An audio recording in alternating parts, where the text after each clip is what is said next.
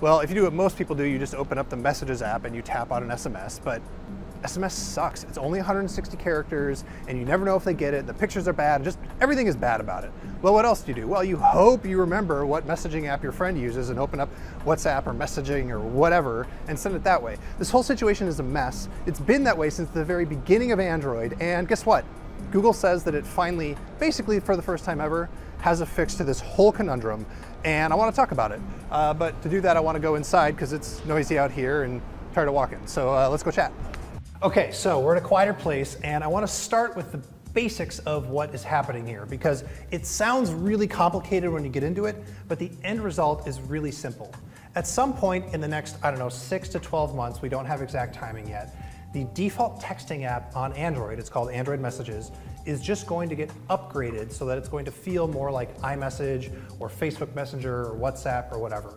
You're going to get read receipts, you're going to get high quality pictures and video that you can send, you're going to get really good group texts. It's not a brand new app, it's just a feature, and it's got a really simple name. It's called Chat. It's going to be called Chat on every single phone that it's available on. So when you open up your texting app, you'll send a text and it'll just magically be this nicer version of it. So I'm going to explain it in more detail, but you know what? Honestly, before I do that, I just humor me a little bit. I want to do a brief history of all of the crap that Google has tried to make messaging work on Android.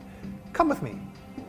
Okay, so in 2005, Google launched Google Talk. You might notice Google Chat. It was really popular. It was really good. So when Android launched in 2008, they included it alongside SMS, because that's what you do. In 2009, the iPhone got push notifications, which made apps like WhatsApp get super popular. And then when they came to Android also, it got popular there. So Google had a problem to solve. So in 2011, they didn't solve it. They saw Facebook and they're like, we want some of that. So they launched Google Plus, which had yet more chat apps in it. It had Huddle for text and Hangouts video for video chat. Not the same Hangouts that you know though. It was just confusing.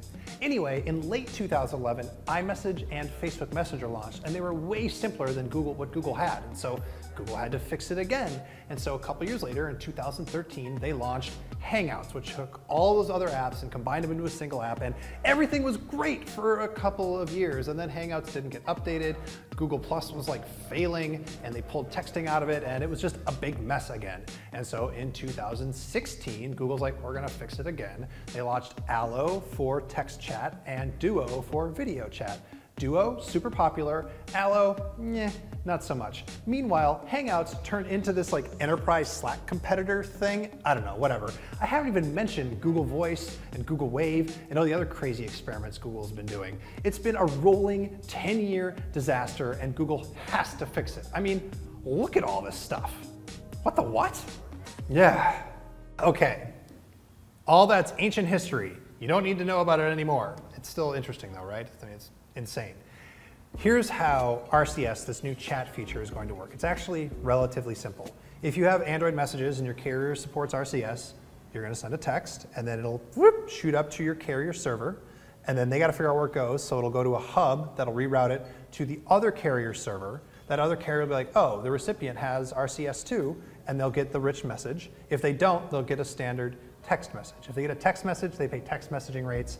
If they get this special new chat message, it won't cost anything because it'll be the same rates as all of their stuff on their data plan. But if you are sending it to somebody who doesn't have RCS, their carrier hasn't supported it yet, or if they're using an iPhone, it's going to fall back to SMS. If you look at this graphic of everybody that's supporting it, it's a whole lot of carriers all around the world. It's a whole lot of Android manufacturers. Samsung's going to support it in their default text messaging app. LG and Huawei are on board. And then if you look at the operating system providers, we've got Google, obviously, and hey, look at that. Microsoft is there. I wonder if that means there's going to be a texting app on Windows. That all sounds great, but there's one problem. RCS chats aren't protected from government snooping in the same way that a fully encrypted chat system is. So if you need something fully encrypted, you're going to need to use something like iMessage or Signal.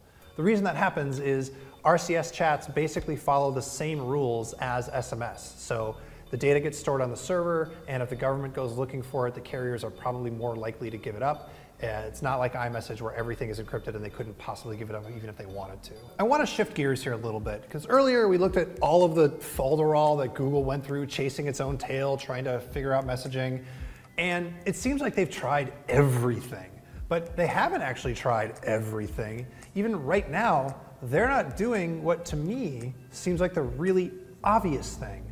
They're not just making an Android equivalent of iMessage, where you text a message and it goes up to Google. Google figures out whether or not you're in the system, and if you are, you get it, and if you're not, it falls back to SMS.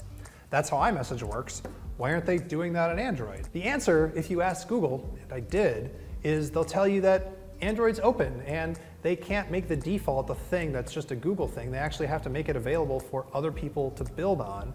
And if they were to, swing their big Android cloud around, then people might get mad, and that's not what Android's about. And it's a hard situation that Google's in. Like, do you fight every single carrier on the planet by taking away like one more piece of their control over what their customers do, or do you partner with everybody?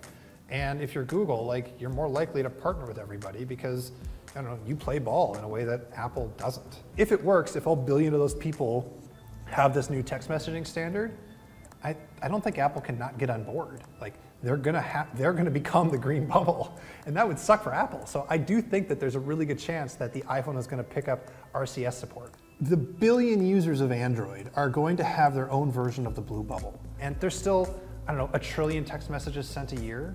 And so if they can make that experience not suck, because it sucks right now, they can make that experience not suck, they could win. And if Google controls the most popular text messaging app on your phone, Android Messages, they can get all the stuff that they want. They can do Google Assistant inside that thing, and they're gonna do that. They can have crazy Google stickers. They can have it tie into Duo for video chat stuff. The bottom line, I hope, is that if you have an Android phone, you're gonna get chat, and your text messaging experience is gonna get way better. Is it gonna be as good as I want? No, it's not. It's not gonna be as secure as iMessage or Signal, but it's gonna be a huge upgrade over SMS, and honestly, Google deserves some credit for managing to get 50-something carriers and a few dozen manufacturers to all agree on something. That never happens. So SMS is gonna get a huge upgrade, and hopefully, if we're lucky, this RCS thing is gonna finally kill SMS dead. So what do you think? Is this crazy plan of Google's actually gonna work, or are you just gonna keep on using whatever text messaging app you use right now? Let me know in the comments, and hey, while you're down there, hit the like button. That's fun.